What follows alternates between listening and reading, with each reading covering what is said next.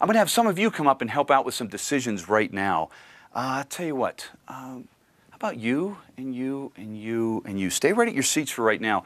Just do me a favor. While you're still at your seats, just kind of look me in the eyes just for a few moments here. Okay, I know it's not easy, I understand. Okay, same with you. Okay, and you? Okay, and now you. Okay.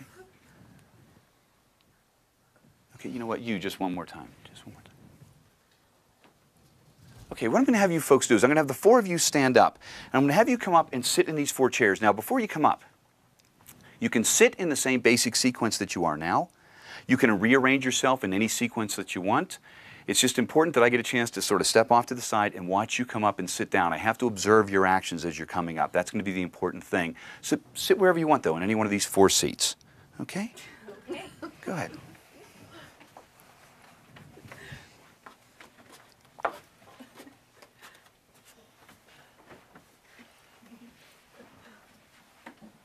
Okay, that was very interesting. That's very interesting. We're going to use the contents of this small pouch for what we're about to try. There's 5 things in here. I'm going to show you what 4 of them are right now. They're small little balls of paper. There's one that's yellow, one that's red, one that's pink, and one that's green. Would you do me a favor? Would you hold on to this and just kind of keep it folded over for now? There's one thing left in there. I'm going to place this here. In fact, I'll tell you what, let's grab this little folder. We can use this and help out. Make it a little bit easier for everybody else. I'm going to place these up here on the table. I want the 4 of you to each come up and take a ball of paper.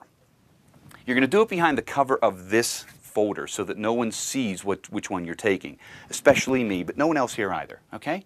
When you take the ball of paper, I want you to keep it cupped in your hand, and then I want you to return to your seat. If you decide to go to the same seat again, that's fine. If you choose to trade seats with someone else or move to another chair, that's fine too, okay? Do me a favor. I'm going to cover this up. Just let that stand right there. Mix those around a little bit if you want. I'll go over here and get out of the way.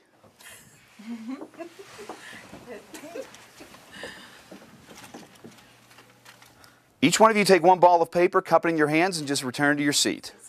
Huh? Oh, sure. And when you're all placed back in your seats, let me know.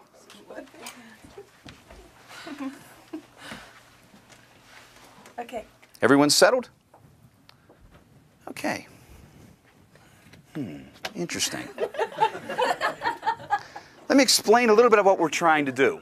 We're working with 4 individuals. We're working with 4 different colors. We're working with 4 different chairs. This is chair number 1, chair number 2, chair number 3, chair number 4.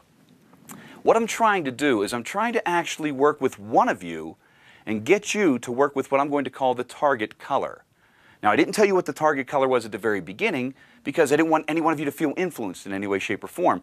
But one of you is going to be hopefully drawn to that target color. So that means I'm going to be controlling the actions and thoughts of one person. But think about that. I have 3 other people up here to work with also, which means I have to actually be controlling their actions as well so that they don't get in the way of what my plan is at this point. So let's see how well we did. I want you just to all relax a little bit because our goal is to take that one target color and isolate it from the other 3 completely. That's our goal. Okay? So here's what we're going to do. I'm going to give you some instructions. When you hear the instructions, they're very simple. Just follow those instructions. This is chair number 1, chair number 2, number 3, number 4. Chair number 2, stand up. Show everybody what color you have. Now, chair number 1, stand up. Show everybody what color you have. Chair number 4, stand up. Show everybody what color you have. And chair number 3, stand up. Show everybody what color you have.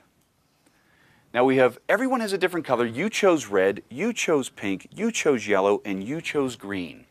I said there were 5 things inside that pouch, correct? Inside here is our target color.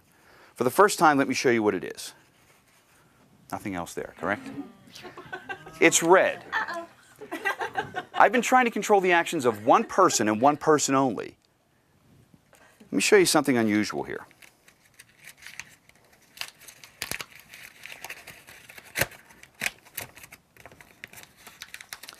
In a very loud voice, will you read out what it says on that piece of paper?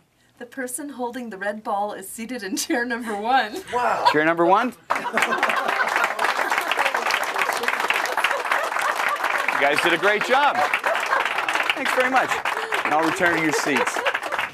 Just throw it on the floor.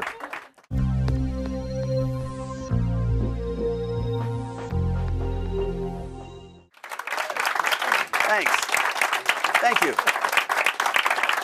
We're going to try a rather unusual experiment now with a number of you once again, and it's going to talk about something that we've already talked about. We're going to go a little bit further in trying to explain it. But before we get too detailed, do me a favor, would you hold on to these for me? Just leave them face down on your lap for right now. And I'm going to have several of you come forward and stand on some targets that we've marked around the front here and right there, and 2 back here on the ends of the carpet.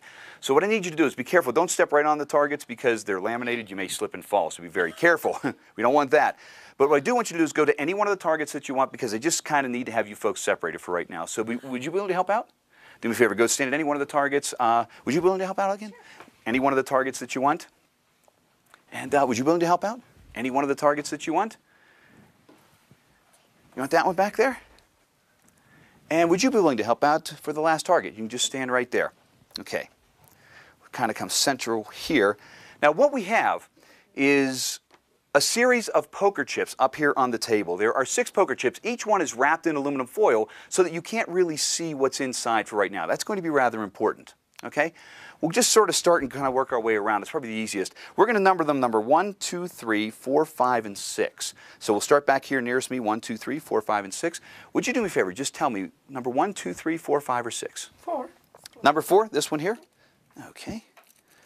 Number 4, open that up and you get a blue poker chip. So if you would just hold on to that. Okay? And we'll just kind of work around. Which one would you like? 3. Number 3, this one over here. And let's see what you have. Looks like you also get a blue poker chip, so I'll let you have that one. We'll work our way around to you. You have 1, 2, 4, and 5, it looks like. Is 6. I'm sorry, 5 and 6. I'm sorry. You want number 6? Okay. I'm always careful with you. I don't trust you all the time. 666. Why am I not surprised? And get that one stuck there. There we go. Ah, you get a red poker chip. Okay, there you go. You get a red one. And that leaves 1, 2, and the one down here. Which one would you like? Number 1. You like number 1? Okay. Now this is going to leave 2 poker chips on the table, which in essence then that gives you a blue one also. Okay? That leaves 2 on the table, and these 2 here are basically going to be for you and I. Okay, these are going to be the ones that we're going to utilize. So we'll start here with this one. And there we go. That's a red one. And this one here is a red one. Okay. Now let me explain what we started with. You can tell mathematically we had 6 poker chips to begin. There were 3 blue, there were 3 red. You folks were able to choose whichever ones you wanted and leave 2 up here for us. Okay? Well, here's the thing I want to mention. We talked a little bit before about trying to control people's thoughts and their actions. That's what we're working with now, but in a much more elaborate fashion. Because I'm trying my best to control your thoughts and your actions, all 4 of you. Now, you were holding those signs from the very beginning. The very first sign, would you just kind of slide that off and hand that to me? The very first one says, there will be 2 red chips remaining on the table. Now, I think we're off to a good start. Let's see where we go from here. What's the next sign that you have say? This one says, now, the first person will select a blue chip. Now, you went first, right? You have a blue chip? Yeah. I think we're moving in the right direction here. What's the next one say? The next sign says the second person will also select a blue chip. You were second? That was good. That sounds good. I was thinking about the other one, and you made me change my mind. There you go. That's my job. That's my job. What does the next sign say? The next sign says the third person will select a red chip. And what do you have? You have a red chip. There's 1 sign left, just 1 sign left. Let's take a look at this. The last sign says the 4th person will select a blue chip. We're correct with that one? Looks like you guys did a great job. Oh, you know what? Oh, hold on. I just thought of something. You know, I told you when you first came up here that you could stand at any one of the targets that you wanted, correct? Yeah. The three of you that are holding blue chips, could you bend over and pick up the targets that you stood at? What does yours say? Yours says blue chip. Yours says blue chip. You had the only red chip? Bend over and pick up the target that you went to. That one says red chip. You guys did great. Nicely done, everybody. Appreciate it. Nicely done. Wow. Good job. Good job. That was good. Thank you, everybody. Appreciate it. Thanks.